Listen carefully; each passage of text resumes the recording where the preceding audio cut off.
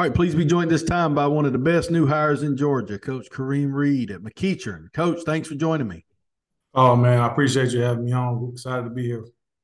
Coach, there's some jobs in the state of Georgia that just seem to draw a lot of attention, and McEachern definitely one of them. So you had a great career at Westlake and Griffin. You went off to University of Florida, and then you're back with us now. So what drew you to this job? Well, like you said, when I was here in the state, the first go around at Westlake and at Griffin, I always viewed McEachern as like my dream job as a high school coach. I said if I ever got an opportunity to get that job, I'd have to kick the tires on it, regardless of where I'm at. And so, obviously with the resources, the facilities, the proximity to the city of Atlanta, I mean, I don't know if there's a better job in the state, honestly. And so, the administration is in alignment. They're fully supportive of all the athletics organizations on campus. And so, for me, it was just really, really hard to turn that down. Well, Coach, they got a good one in you, and you got a good place. Sometimes just a good fit for everybody. And I really do think this is one of those times. So you did a great job at Griffin and Westlake, but you go to the college ranks, you come back. What's something maybe that you know now that you didn't know a couple of years ago that you learned being away from it at the high school level? It honestly going to college validated for me that I was doing it the right way when I was here. And so, Mm-hmm. more than anything, like I said, it just kind of gave me the affirmation that I needed, that I was on the right track and I was building my programs truly to prepare my athletes for the next level. And so, that was one of my biggest takeaways. And then when I was at University of Florida last year, I learned a lot of nuances to running a program from Coach Napier in terms of just connecting people, how to deal with players. He was a very patient guy. And so it taught me, it was a practice in patience for me as well, just observing him, how he handled different situations. And so I think this go around, I'll be even more polished as a head coach. And I picked up a lot of things, obviously schematically as well, sitting in a room with, Patrick Tony, Jay Bateman, Corey Raymond. I mean, you're going to learn. I was at a football clinic every single day sitting in that meeting room. So that was a great experience for me. Well, Coach, you bring in a wealth of knowledge, and I think the credibility of doing it at those levels is really important. But I tell you what, people don't always understand. And I ask that question to guys that have been in college, and you kind of get a lot of the same answer, which is there's a lot of good coaches in high school ball, man. They got good, better players in college ball, but a lot of good coaches there too. A lot of good coaches in high school ball, and you guys are going to be in a really tough league with a lot of other good ball coaches. But I'm excited to have you back in Georgia, man, for sure. This is where you needed to be anyway. No, man. It feels good to be back. Obviously, I'm amongst a lot of colleagues that I competed against and coached with for a lot of years here in the state of Georgia, and it's a great place. I think with me being able to go to college and kind of evaluate the entire country, right? See a bunch of Mm-hmm. different players all over the United States. Georgia really is, I think, in my opinion, the best state for high school football, hands down, in my opinion. I'm a Florida guy, Yeah. but I think, just top to bottom, the quality of competition, the coaching, the programs that are in this state, I think there's nothing better. The Florida guys tell me that there probably is overall better players in Florida as a whole. I mean, there's a really good group of players in Florida, but the level of what the expectation is for the player in Georgia, because the people have put more effort into facilities and paying coaches and things that they need to be doing in Florida, I advocate for that. We've gotten some of Florida's best guys, including yourself, and it's really up the level of everybody. No doubt. And therefore, the combination of all that, I would put us as a better place. Yeah, 100%. I tell Yeah. people all the time because they always ask me what's the difference between the two states. And I think that here in the state of Georgia, you can actually build programs as opposed to just having teams, right? And so, because of those things you just mentioned, the resources, the investment in the athletics piece, it's just going to attract quality people to kind of surround those players with and truly develop them to the fullest of their potential. And that's what makes it great. Coach, somebody that's not familiar with you, but they live in the McEachern community and they're just listening to this because they heard it was McEachern. What they expect? What can they expect watching Coach Reid's team play? Yeah, I think the main thing you can expect is that we're going to be disciplined and that we're going to play hard. Those are the two things that don't require talent. That's just, want to, and that's just, demanding that every single day out of your guys. And then the rest to kind of take care of itself. And so I think those are the first two things that should jump out at people. And hopefully it jumps out at our competition on tape, is that these guys play really, really hard and they don't beat themselves. Coach, is it different? I guess what's different at McEachern in terms of your obligation or level of involvement with the middle school team, the youth programs, is that more or less or the same than what you did at the other places? Oh no, it's much more. I figured it was. Yeah, I'm truly in charge of the 6 through 12 program essentially. And so, Mm-hmm. I mean, that's beautiful, right? As a head coach, I mean, you kind of get that full straight from the top Mm-hmm. to the bottom alignment when it comes to your coaches, your schemes, just kind of how you want to speak, to the players in terms of terminology. And so by the time you get them here at the high school level, they've kind of had a foundation already set. And that's the beautiful thing about McEachern. Everything is kind of built in already for success.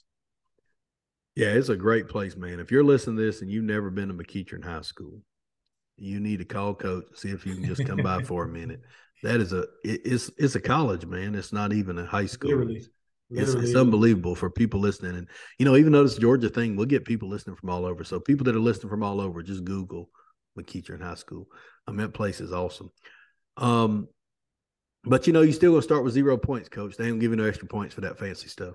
I know you know No that. doubt about that. So what's something at practice that you've learned over the years that, so if I ask you, like, coach, I'm struggling doing a good job coaching at practice. What's something you've learned that you say, this has really helped me?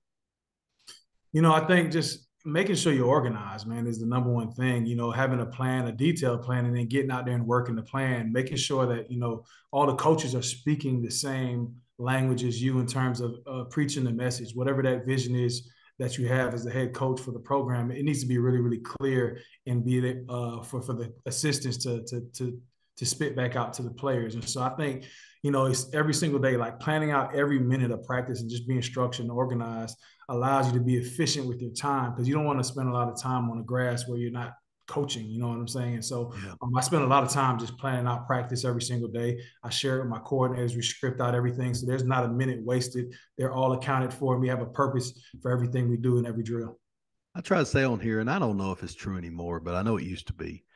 It probably should take about twice as long to plan practice as practice is. So maybe that's 2 or 3 people doing it, so you can combine the time. But if you're going to practice 2 hours, it probably take about 4 hours to plan it if you're doing it right.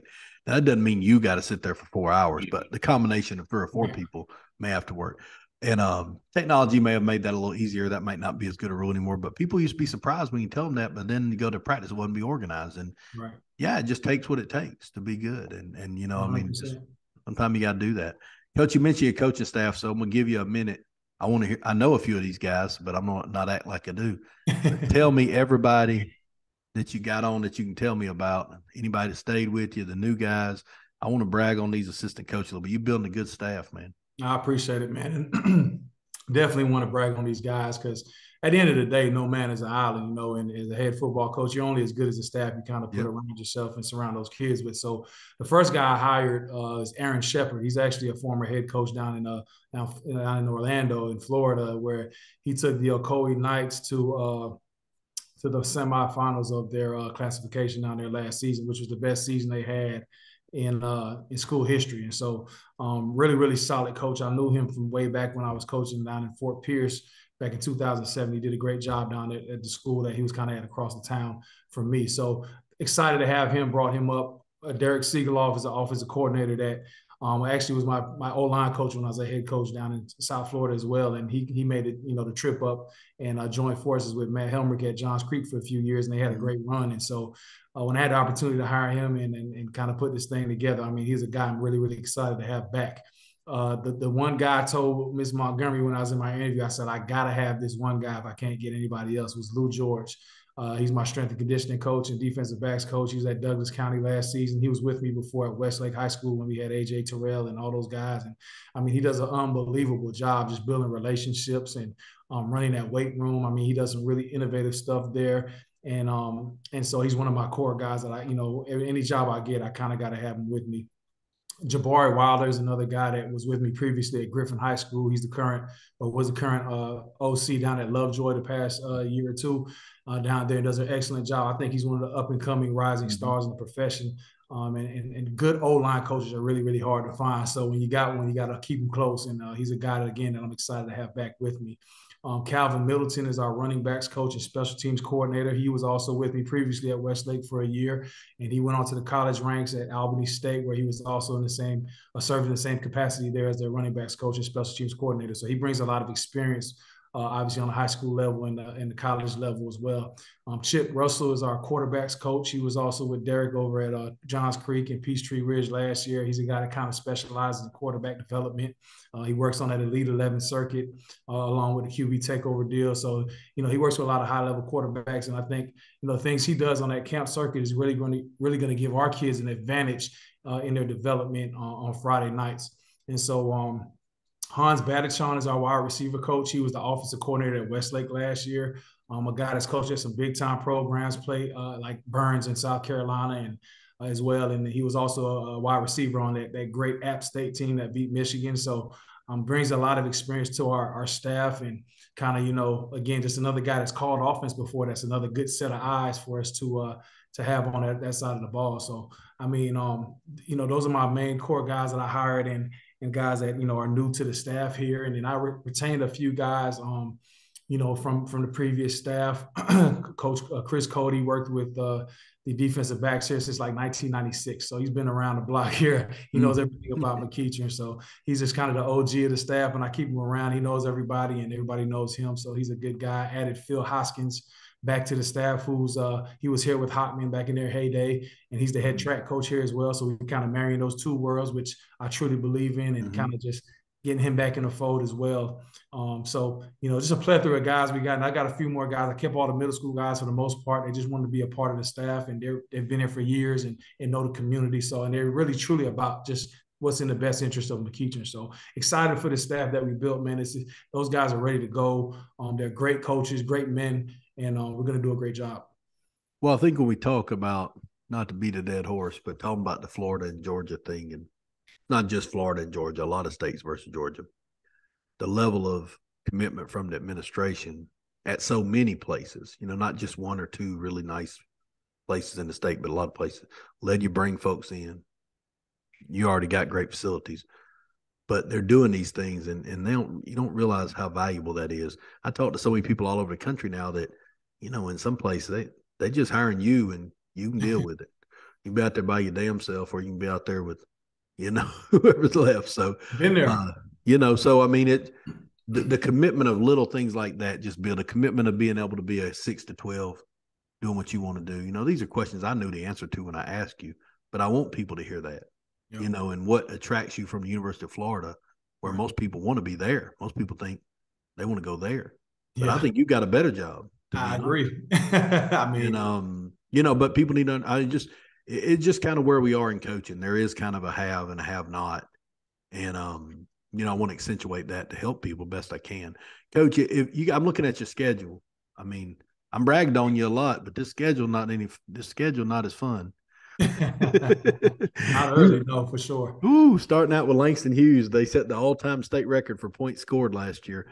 You start out with Langston Hughes, you got Valdosta on the schedule, you got tough region schedule, Marietta, teams like that. So, what if this is a successful year? And I don't even want you to tell me what that means, but if this is a successful year, equal or better than you really think it can be right now, what had to really grow from now to then? What changed? If I talk to you again in December and I say, man, what an unbelievable year, what really got better from right now? I think just bringing up the floor of the roster in terms of their experience and just their execution. We had a scrimmage here on Saturday, and a lot of guys. So some of our top guys are in track right now. So a lot of the younger guys are getting valuable reps that I think is going to build depth for the roster overall, and so just accelerating the process. I think we got a pretty young team, and so bringing those guys along throughout the summertime, all the way until we kick it off in August, man, is going to be huge for us. I think the overall, they did a really good job, I think, here with the weight room in the past. They have a foundation there. And so just building on that and then incorporating the mobility and some of the sports science things we're going to do with our training just to kind of make them the best versions of themselves is going to be huge. But I think, just growing those young kids really, really quickly and trying to get them, recreate the game constantly for them over the summer, put them in a lot of adversarial positions where we got to see what they're made of. They got to think, process fast, and apply. So, that's going to be huge for our development. And just playing football. I think football is a developmental game where to get better, you got to play. And so we just got to, we got some OTAs, 7-on-7s, things of that nature scheduled. And we're going to get as many, like I said, simulated reps in the game as possible before we actually got to kick it off on the 19th. Coach, I already knew it was a good hire when they hired you, but my friend Steve Kraft tells me you're the best. So no pressure. It's my But boy. yeah, I always heard great things about you, my man, and I'm excited to have you back in Georgia. We hope you the best. I wish you the best success. Look forward to following you. I get out your way. I'll come see you someday. I appreciate it, man. I thank you for having me on, man. I'm excited to be back in Go Indians, baby. Take care, coach. Yes, sir.